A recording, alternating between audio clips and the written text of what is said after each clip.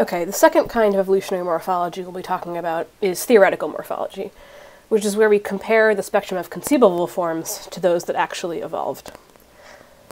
So first we're going to talk about the theoretical functional morphology of snails. So here's my favorite New Yorker snail cartoon for your enjoyment. So snails are gastropods. They're within the phylum Mollusca, and they take lots of different forms. So here's just a figure from your textbook showing some of the different morphologies that snails take. So the question is, why do snails take all of these different shapes? And the person that asked this question was a paleontologist named Dave Raup. Raup was a really influential paleontologist who was very quantitative, and he was one of the first paleontologists to really apply a lot of quantitative skills and tools to the fossil record, both in terms of diversity analyses, which we'll talk about in the next lecture, but also in terms of the geometry of different organisms. So this is his geometric analysis of shell coiling. So what he did is he basically made a model of how a shell coils. And he came up with a number of different variables that described all the different ways in which you could make a shell. And I'll just go over those here. So the different variables are, in the top right, distance from axis. So you can think of this as sort of like a loose coil or a tight coil. On the left corner is expansion rate, which is how much the diameter of the shell changes as it curls. And then down the middle is translation, which is whether or not the coiling of the shell goes up and down or just stays in one plane. So does it sort of become a high spired, or does it just coil in one single plane? And so what he did was he then made a theoretical morphospace using these three axes. And hopefully you can see this. I've also posted a PDF of the slides where you can look at them probably in higher resolution.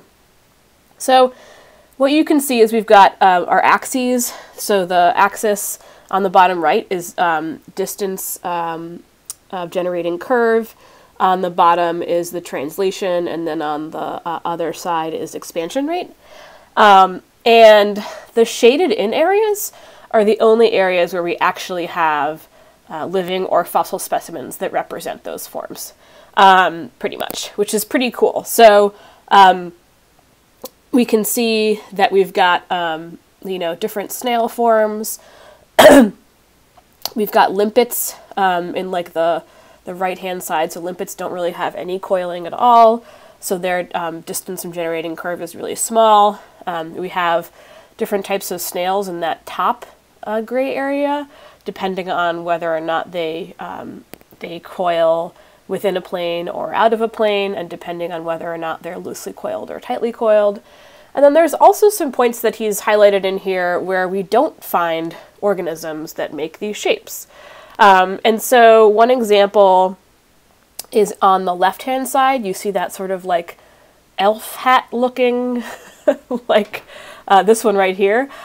So this one falls into a point right here, and there are no living or fossil snails that have this shape. So you can think about why that might be, right? Is it a structural thing?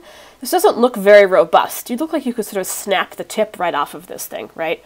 So it's perhaps evolutionarily not advantageous. Similarly, if we look over here at these really loosely coiled ones here, again, you can imagine that a very loosely coiled snail shell would be very easy for an animal like a crab to crush with its claws.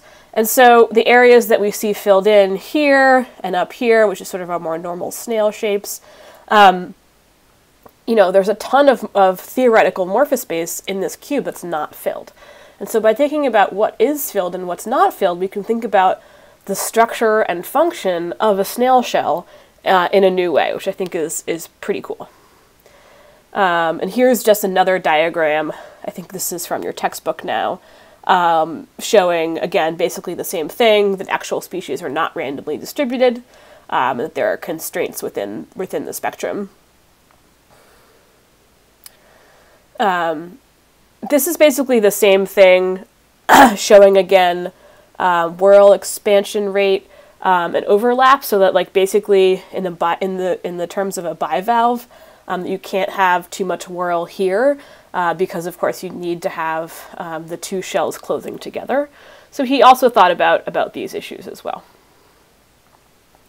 So we can think about what the morphology of an organism in the empty space would look like and why the space is empty, and I sort of talked about that a little bit, but that's something that you can think about a little bit more yourself.